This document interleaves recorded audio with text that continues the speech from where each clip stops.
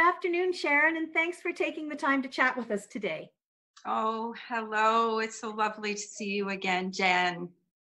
Even if we have to do it via Zoom, it's better Yes. than not talking at all. I wanted to chat with you as a local artist, educator, and travel guide.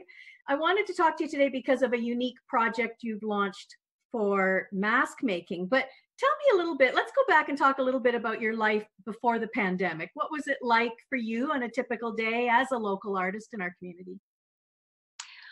Well, before the pandemic, I was usually scurrying about, taking work to various shows that were being hosted around the county and taking work to the art gallery for their art rental, fielding questions over the phone and visiting. So, and having gallery openings and artist talks and workshops and going to my downtown studio.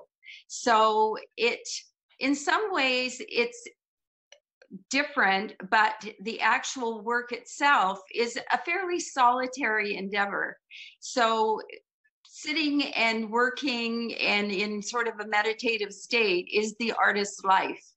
And for many of us, it hasn't changed a whole lot because this is our life, except if you're doing a collaborative effort or an installation or something like that.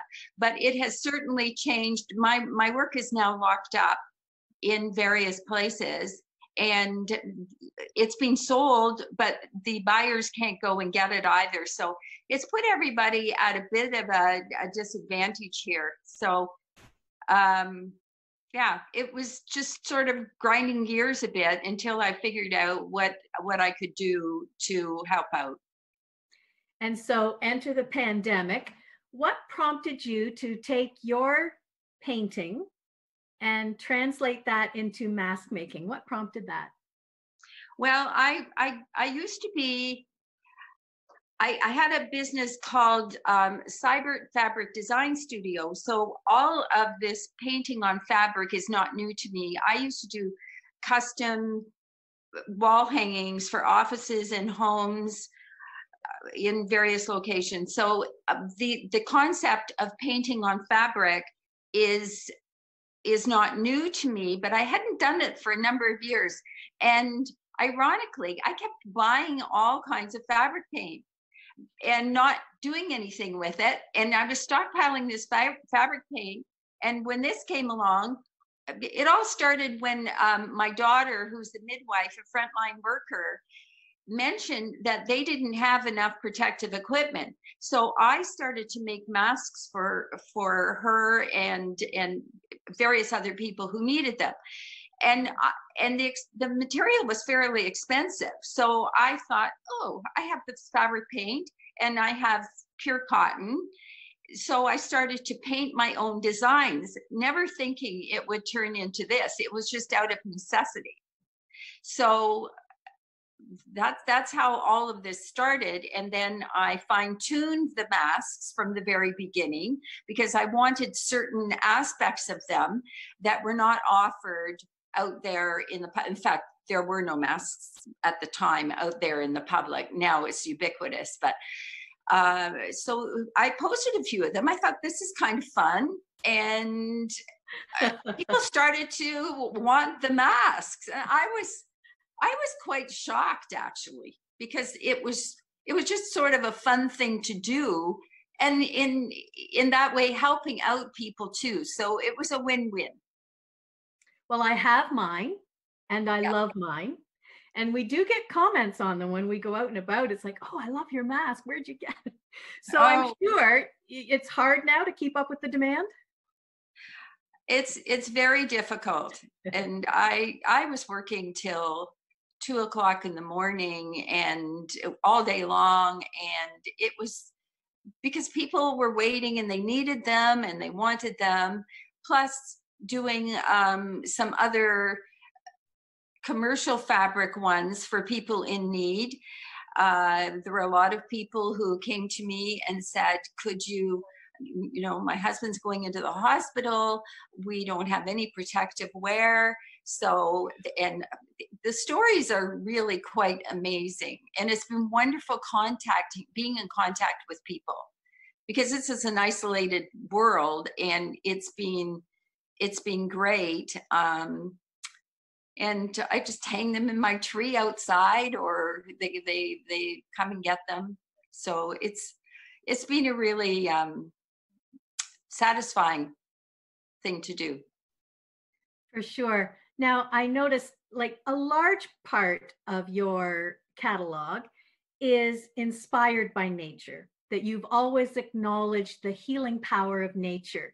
And so to me, it's no surprise that many of the designs that show up on the masks also echo that sentiment. And so I think in some ways there's a bit of a subconscious messaging vibe in that if we can stay connected to nature, that we will heal, that we will care for ourselves. Absolutely. One of the organizations that I volunteer with is the Yorklands Green Hub and the old jail grounds, the OR. And very often I go out there with my chair and a tarp and paint out there. So I've been there for the last few days, and it's been really wonderful being in nature and absorbing the atmosphere and doing my work at the same time, because it's very portable, not like large canvases that I was doing out there before. The work you see behind is one of the works from the winter that depict the dogwood and the various trees out at Yorkland. So that's one of my big projects too. I love that space, and it's wonderful to see the number of people who are out there enjoying it and benefiting from nature. So it's when you go out in nature, it lowers your blood pressure, it lowers your cortisol, it makes you focus. There are so many benefits, and art does that too. It's been known that after 1 hour of doing art, it lowers your cortisol level and lowers your blood pressure. So when you are doing art out in nature, it's even better because you get the double benefit. Perfect. Well, thank you very much for doing what you do. If people want more information about your artwork or very specifically your masks, where can they get that? I think they could go on Facebook under Sharyn Seibert. I have, although the masks are on Facebook, but I do have a website for the paintings, many of which are done out of Yorklands, and that's SharynSeibert.com. So would you like me to show a couple of the masks while we're... Sure, if you've got them right there handy. Okay, these aren't sewn up yet, but I'll just demonstrate some of them. We're talking about the masks, so we should probably show some. Well, that's just it. I have mine.